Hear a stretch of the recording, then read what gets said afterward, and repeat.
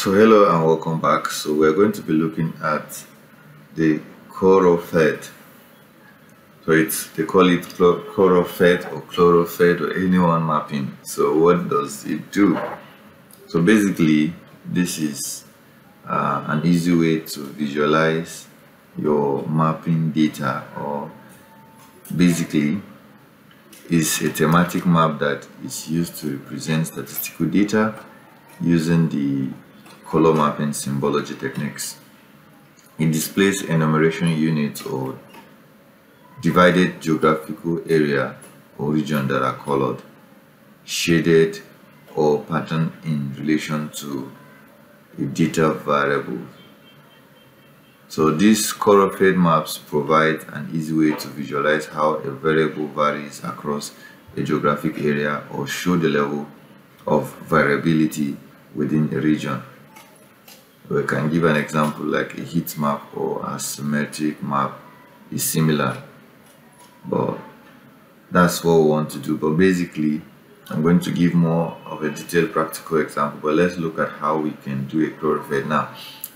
Assuming I want to color this, you see that it's only giving me one color. If I do it again, it gives me another one color.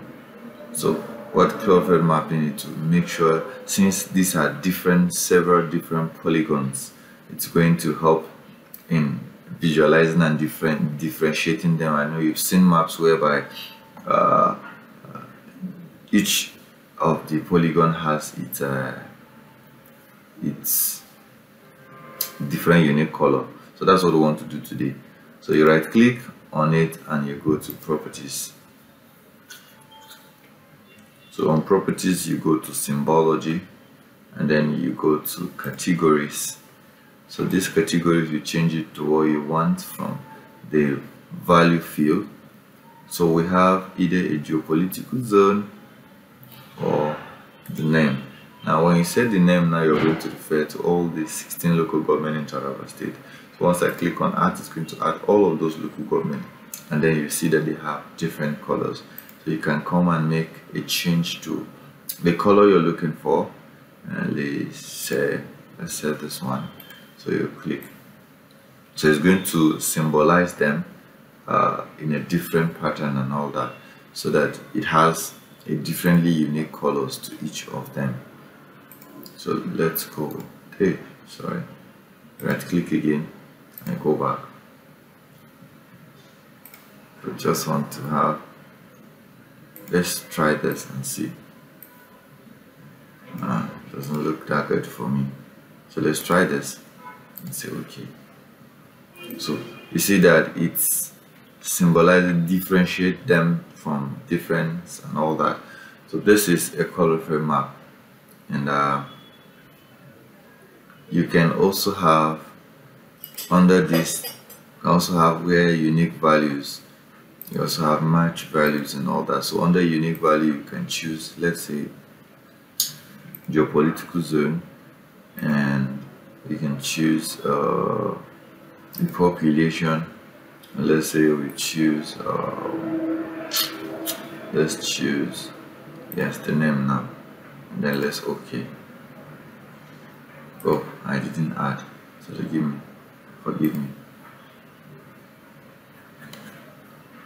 So you now click on add values, so all of them are added. So each of them are added based on that.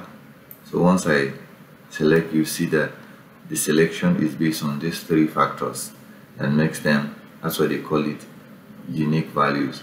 So we have unique values, and that is just one, and then we have the unique value many fields. That's the one I just did now. So you can have several fields being added into the whole thing.